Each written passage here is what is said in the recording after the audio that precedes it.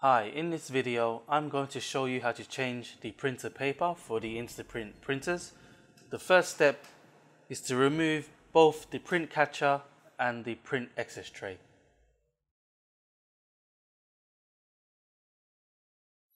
The next step is to open the front cover by pressing the open button at the top right of the printer. Once the printer cover is open, fully extend the front panel towards the floor. Remove the old paper by lifting the cogs out of the printer. Remove the two cogs and throw away the excess media. For the new printer roll, please remove any excess media by pulling on the pull tag, making sure the printer roll is facing downwards. Reinstall the two cogs by placing the blue cog on the right of the printer roll and the white cog on the left of the printer roll.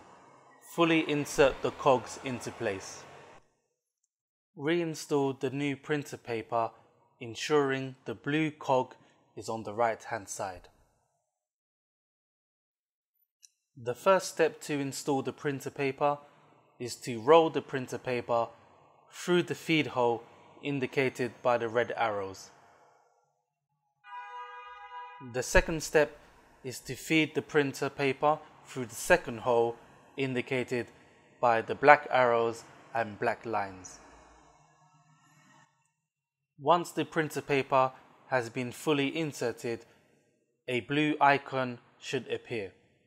Please see the diagram on the printer for further information.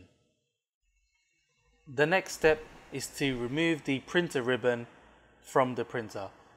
To do this, simply pull out the tray at the top of the printer towards you. Remove the excess ribbon by clicking it out from the ribbon tray.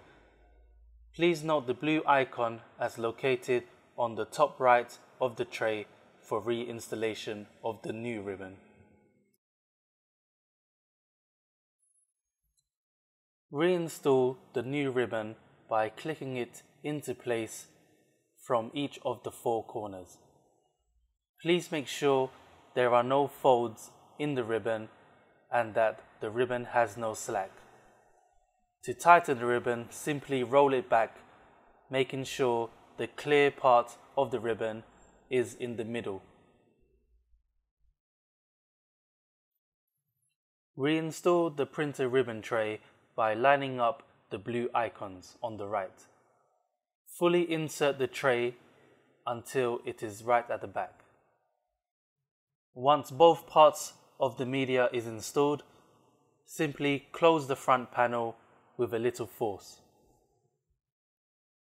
The printer will begin reloading the new paper. Please wait until this is complete. The printer will cut excess media to calibrate itself. Once the printer has fully reloaded, it will display the ready sign on the printer LCD panel. The final step is to reinstall the print excess tray by installing it from the top and pushing it down to the bottom. Reinstall the print catcher by hooking it onto the printer excess tray.